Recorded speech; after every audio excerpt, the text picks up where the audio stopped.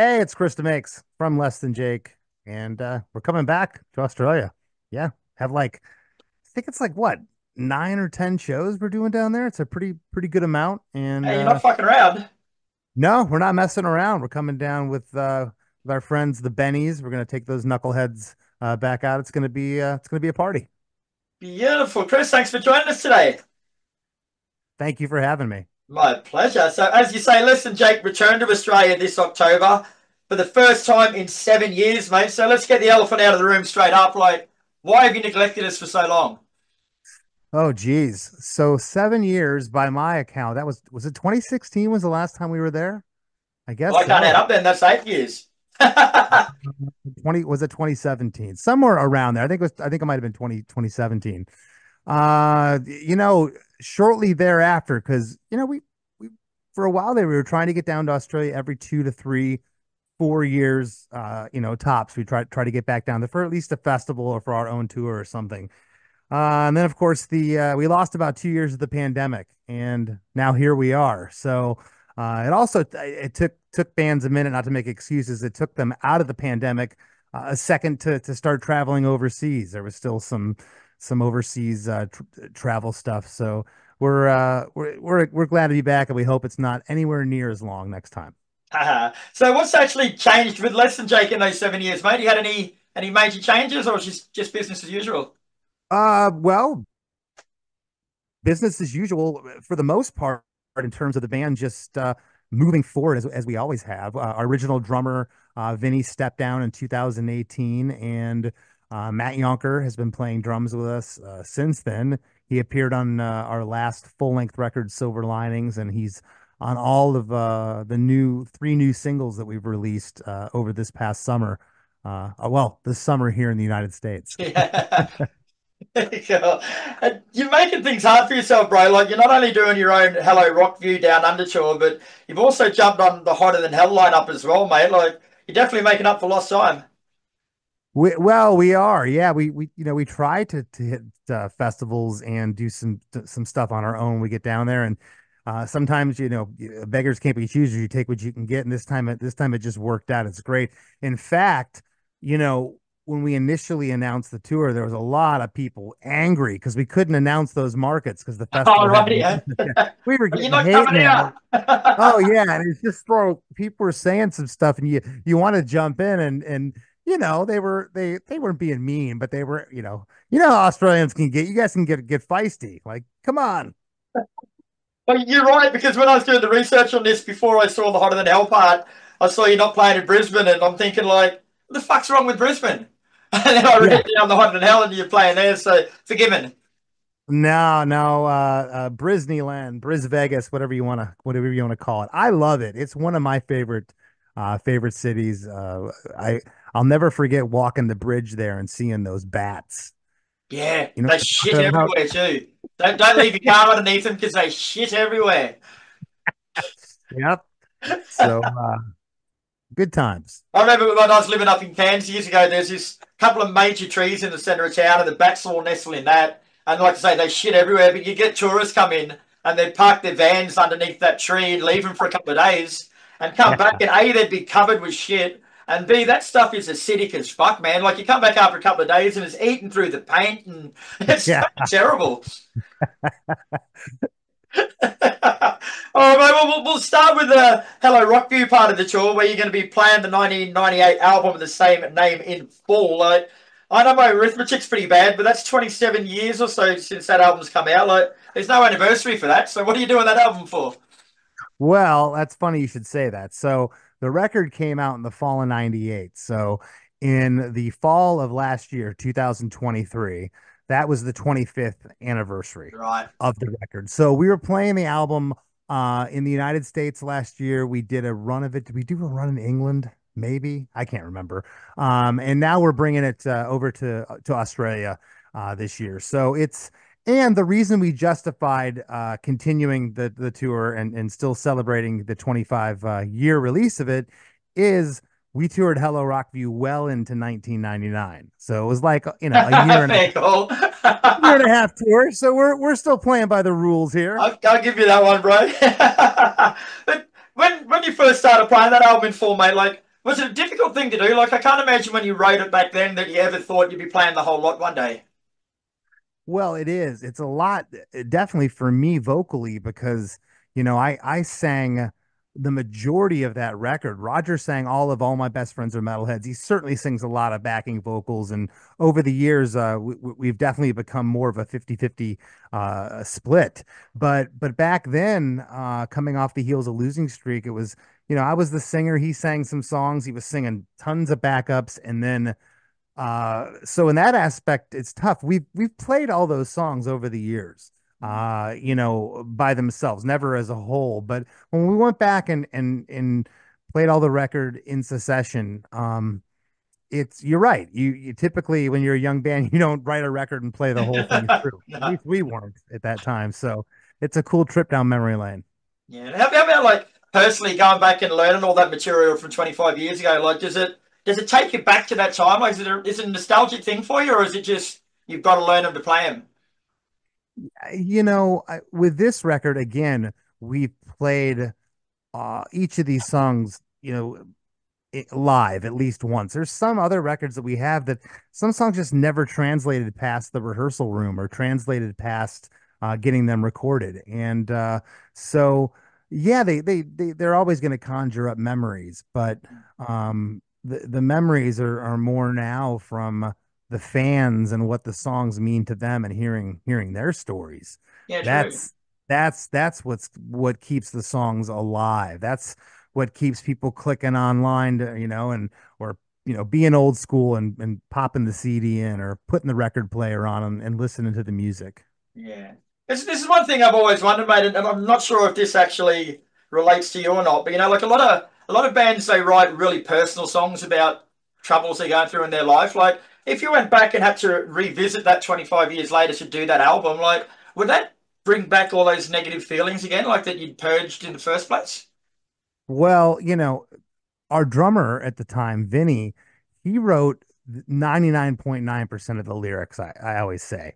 Oh, Roger and I would arrange them, we'd come up with words and whatnot, but you know, that was all I ever knew. I met him when I was 15. He was like 18 or 19 years old. And, he would feed me these snippets of lyrics, sometimes full ideas, sometimes just phrases here and there. And that's all I ever knew. I've had people ask me before, how do you sing other people's song with conviction and make it yours? So to answer, does it bring up bad memories? No, all the memories of those songs are all very positive to me, especially the writing process of it because it was all happening so fast. We were so young and every day was just this adventure. It was exciting because we didn't really know what was going to happen that day, except, okay, we're playing a show or we're getting back in the van and we got to record a new song. And it was so fast. I always say if I could go back, I would slow down. I probably wouldn't, but I like, I don't have regrets, but if I could go back, I'd try to just slow down a little bit to savor it all because it went by in the blink of an eye. yeah, I can imagine. And the other show that you're playing, of course, is the Hotter Than Hell, which features Regurgitator, Unwritten Lord, Jebediah, and more, mate. Like that sounds like a party, bro. There's some pretty cool bands there. Yeah, I mean, again, 32 years into this journey, to be invited to a festival in Australia and have people want to interview you and talk to you, you know, not many bands in this world. Think of the superstars. Think of your huge bands, whoever, Rolling Stones, Foo Fighters, Metallica, bands that fill stadiums. There's not that many of them, and then think of all the millions of bands from the band at the local pub to the band that's been trying their whole career to get a record contract. How many of those bands are out there? And then you got these floater bands like Less Than Jake, Unwritten Law, like, we might not be household names. I'm not getting mobbed when I walk down the road, but there's 1,000 people in Sydney that want to see the band play. It's cool. Yeah, it's got to be a buzz, bro. It's really, really got to be a good feeling. It is. It is. I have friends that are uber famous and like imagine going to the store or to a show or something and you couldn't take your kids there because you're getting harassed the whole time. People want your autograph, want to talk to you, and people think that that's glamorous. And man, I kind of have the one foot in both worlds. I have the best of both worlds. Good on you, right? And I guess the bands that were getting up you initially because you weren't coming to these places are going to want to know, but will you be playing Hello Rockville at the Hotter Than Hell shows as well, or is that a different set? It depends. We had this discussion maybe a week ago with the band, the last meeting we had. Someone had brought it up. I think that we're scheduled for a 45-minute or an hour top set. So if it's under an hour, we're not going to get the record in because with talking and stopping, we're probably around the 55 minute mark. But so to answer your question, yes, I don't know. Yes, I don't know. Double negative, I like it. Yeah. So, less than Jake are a band like you're universally known for your live shows, mate. Like how much practice and effort goes into them, or is it just spontaneous every night? I'd like to tell you that a lot of a lot of planning and effort goes into it, which I guess ultimately it does, but 90% of the magic happens with what the audience brings, and uh this is not a knock against anybody else's band or their show or their politics, but we've never brought anything but fun into a live setting. We've never preached at people. It's not about that. It's you leave whatever you got going on at the door and whatever in your personal life and you get in the venue and we're going to give you an hour, hour and a half of our time and we're all gonna go somewhere together. And typically we all go to a place of just complete insanity. It's ridiculous. We laugh at each other, we make fun of each other, all in good jest. And rarely do I get off stage and think it was a bad show. And if it is, it's just the crap between my ears. I've grown to realize that just because I had a bad show, that doesn't mean that anybody else did. Yeah, cool. But you guys don't exactly stand still, bro, especially yourself. And like, neither of us are getting any younger. Like, how do you go with your body? Like, you find you have to compensate in certain bits so you don't limp off? Yes. Well, I guess you call it the same thing in Australia. I go to CrossFit a couple days a week. Mhm. So I do that to stay fit. I keep my cardio up. I say try to eat a good diet. I do better when I'm home. I do terrible on the road, man, because I like to eat like crap. And It's but convenient. yeah, I work out like a madman. The other thing I do is I to answer your question, I stretch at least once, if not twice a day. I believe that stretching and walking, more so than anything, smoking, not sleeping, recreational substances, a bad diet, all that stuff. Yeah, it's not good for you, but I'm a firm believer that you got to keep moving. Think about people when they get in their late 70s, 80s, and they fall and break a hip because they have Yeah. no mobility. So and I want to keep doing this. I enjoy playing. Most of the guys that I know in the business that have had longevity, they're not too much weight on the body. They're trying to keep the bones as weight free as they can. Yeah. Hey, you released a single, Broken Words, back in June, mate. Like, is that a standalone single or is it part of the next album cycle? Yeah, so that's a standalone single. We released another song called Walking Pipe Bomb in July. Mhm. And then about a week ago, we released our current single called Not My Problem. So we have another single coming out in September. So we're just kind of doling out singles and seeing how that goes. We've kind of flopped back and forth the past couple of years. We've done EPs, we've done singles, we've done full length. So it's kind of whatever strikes us at the moment. And right now, we just kind of want to dole them out as single pieces of work. Yeah, cool. Now, before we go, mate, I've got a new segment that I've introduced with our interviews. It's called Photo Bombs. So I've basically gone through the internet and found a couple of photos of you guys, and I'm going to flash them on the screen to you, and you explain to us what's going on there. All right. All right. The first one I've got is this one. Where were you guys for that? That is on the 2016 Warp Tour in the United States. I don't know what venue or what state that is in, but I can see behind us that Falling in Reverse, you can see Reverse back there. They were Yeah. next to us that day.